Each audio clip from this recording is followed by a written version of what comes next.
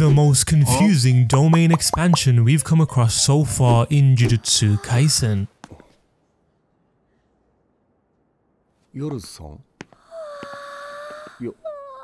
A gambler's mentality thrives on one sole motivator, and that is to win no matter the cost. Of course, this entails a crazy amount of risks. So to commit to such a gamble takes someone who's either remarkably brave or incredibly stupid. And that is exactly what Kinji Hakari and his domain expansion Idle Death Gamble represent.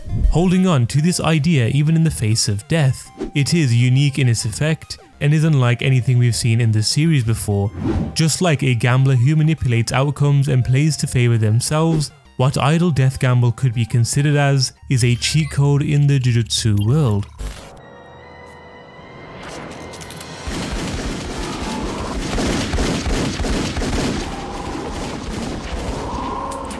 It doesn't really have a one-shot technique or instant kill effect, but it's a domain expansion that perfectly resonates with Hakari and his personality to a T. But how far would a gambler like Hakari go to ensure that victory is certain? Before we dissect Hakari's insanely confusing domain expansion, be sure to subscribe to the channel if you're new and hit that notification bell to stay updated with my latest uploads. This video will contain spoilers from the manga.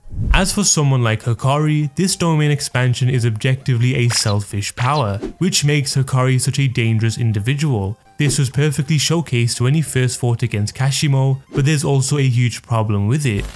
Yo, why is he looking at me like that? What's up, little bud? You got a staring problem, pal? Like what, dude? He's just looking at you. He's a baby. Look at his face. Dumb little face. Stop.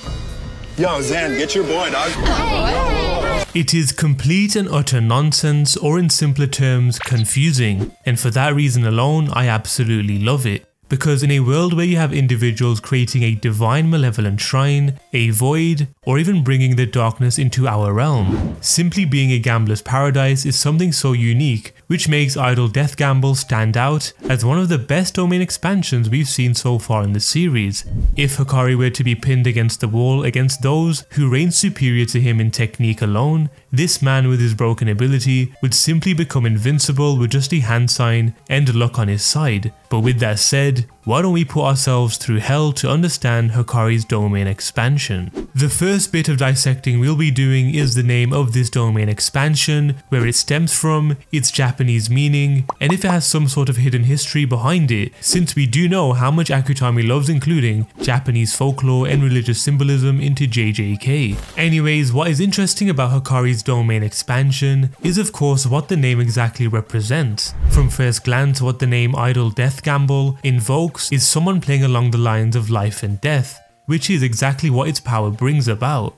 Now as for the word idle, there are a couple explanations of the word, but what seems most fitting given the context is an idea of someone who is vacant or empty in both body and mind, going through motions without much consideration to the effect of behaving in such a way, which for compulsive gamblers is a perfect description, where they tend to get sucked into this zone of gambling, forgetting their surroundings and just go with this mindless flow.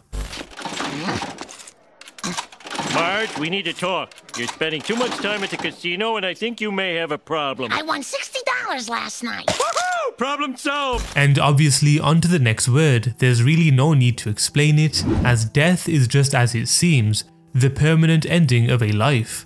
Which is ironic considering Hakari is one of the few characters in Jujutsu Kaisen in which we haven't seen him perform the act of killing. Now for the epitome of his cursed technique and his approach to life and fights.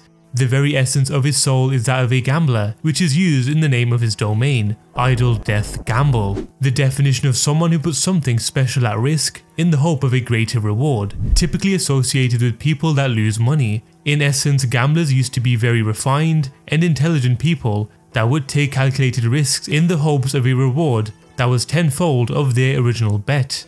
And I think for Hakari that is a better representation for him as a whole. In Japanese, however, their direct translation depicts someone who's the operator of a casino, which again emphasizes Hakari's desire to control, like with his Fight Club. The first rule of Fight Club is, you do not talk about Fight Club. And the 8th and final rule, if this is your first night at Fight Club, You have to fight. Now let's figure out the environment in which Hakari's domain expansion embodies and what it's supposed to represent, sparing no time from his introduction to pull out his broken ability against Charles. To activate his domain expansion, Hakari gestures in a way that is reflective of the Mudra of Benzai Ten, who is one of the 7 lucky gods of Japan, looking like a guidebook full of information you'd find in a game's character profile screen, which is unfortunate because it only gets more confusing from here. Reach actions and chance ups each have their own unique visuals that are represented by certain aspects from a romance manga and storyline, where each background correlates to a certain level of luck that has been achieved. With so many aspects happening all at once, it's hard not to sympathize with Charles. When first activated, the domain's environment is relatively simple, as it is an empty background with one distinct feature. These are train gates, or better known as turnstiles, that surround the opponent caught in the domain expansion in a circle. This is what is known as the normal stage. Throwing his ball, which can either be green, red or golden, a specific character card appears with Hakari as the environment shifts into one of the potential scenarios. Depending on how it plays out, the scenario either shows the character passing through a gate or is reverted back to the beginning or normal stage. Golden Experience Requiem eats your heart out. これがレクイエムだ。お前が見ているものは Now what exactly do these scenarios and environments represent? It all draws from a fictitious piece of romantic comedy that exists in the world of Jujutsu Kaisen, and this manga is called The Private Railway Pure Love Train by Nakamura Kandi-san. Now in a scenario where the hype level is much greater, the doors of trains are seen becoming golden, and the environment represents a typical train station beaming with lights. The train passes as we see the 2 protagonists of the fake manga interacting with each other, which again is dependent on the luck and hype of Hakari during that point in time. Thankfully, the most confusing aspect of his domain expansion environment is over, because it is much easier to understand when he's fighting against Kashimo, followed by music activating his domain expansion once more with the jackpot activated. The turnstiles seem to swarm and fly past as though they're trains themselves, and once again a scenario following a character either on a train or catching one represents Hakari's luck to be. So with the complicated nature of his domain's environment and his moving nature out of the way, as anyone possibly could hope right now, let's finally talk about its powerful effect, which honestly is less confusing than everything else. Just getting there is a hassle. What really makes Hakari's domain expansion so deadly is the granting of unlimited cursed energy. As mentioned before, the goal of activating Idle Death Gamble is to achieve a jackpot, which gives Hakari 4 minutes and 11 seconds of unlimited cursed energy. Now that in itself is pretty broken, but the implications it entails truly makes it a terrifying power to come across. Firstly, due to his rough cursed energy and his output level, managing to shock Hajime Kashimo by outright bypassing cursed energy barriers, this next power however truly represents Hakari in all his glory, and this is with his near immortality. Due to such a sheer high output of cursed energy, not only does he have access to reverse curse techniques that he can regenerate blown off limbs, it is an instinctual near automatic benefit granted to him whenever he activates a jackpot, going so far as to be able to counteract even poisonous attacks, which is complicated to do by itself. Obviously, being able to achieve such a thing is completely overpowered and somewhat unfair. That's why it's a great thing domain expansions can only be activated infrequently, unless you're Hakari, because he counteracts the fatigue caused by using such a technique. If he reaches his jackpot, theoretically and somewhat practically, Hakari can activate his domain expansion over and over again until he wins. But obviously getting it is a hard thing to acquire, right? Well, this is Hakari we're talking about. A gambler through and through, and a true gambler always has an ace up their sleeve, which is perfectly summarized by his one line: you need the skill to capitalize on your luck, which is exactly why he's such a perfect character to have such an ability. As a gambler, his best asset thrives upon trying again, which through his technique he can do, either with probability changes, time reductions, or even Spado spins to activate his technique. Hakari can skew a probability of 1 in 239 to be an over 75% chance of activating. In Hakari's own words, if he lands a jackpot by rolling 3 of the same characters, he will be awarded. But what is Hakari's greatest asset? That is of course his luck and intuition, which in tandem with his domain expansion makes him a threat unlike any other. When speaking about idle death gamble, it's easy to write it off as overly complex, because to be quite frank, it really is confusing. I mean, tell me you understood this at a first or even third glance.